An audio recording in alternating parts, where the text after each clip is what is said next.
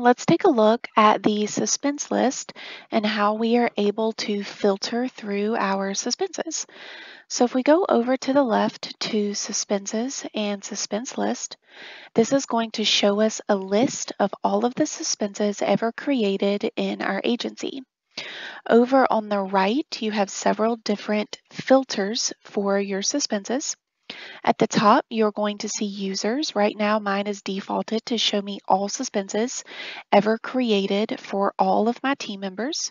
If I want to see suspenses created just for myself or another team member on my team, all I have to do is choose their name there from the dropdown. You can also choose to see suspenses that are marked only as critical or only as normal, or all suspenses, regardless of whether or not they are marked as critical or not. You can also choose to see suspenses that are scheduled out for the future, or suspenses that are current or in the past. And you can also choose to see suspenses that are in just completed status, or maybe you want to take a look at suspenses that are still in open status and have yet to be completed. Down at the bottom, you have date filters for your suspenses as well.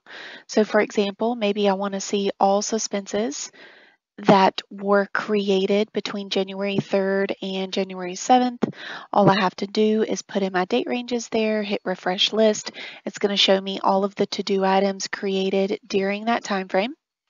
I can clear those dates. It's going to take me right back to showing me all suspenses that I've ever created. So that's how we're going to filter out our suspense list. Now, let's go back to the dashboard. I also wanted to show you here on your suspense card on your main dashboard. If you click this gear wheel, it also is going to have the same set of filters.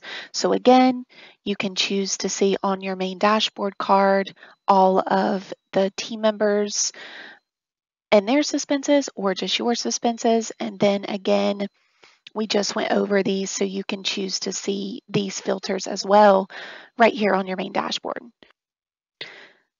So I'm going to cancel there. And then the next thing is if we go into a client profile here, you are also going to see a suspense card here on your main client profile, as well as a suspense card if you were to go deeper into the policy level. You are also going to have the same filter options here. So on the suspense card, you're seeing this little gear wheel. All we have to do is click that gear wheel. And again, you can filter through your suspenses, choosing whatever it is that you would like to see in that suspense card. That's it. If you have any questions, let us know.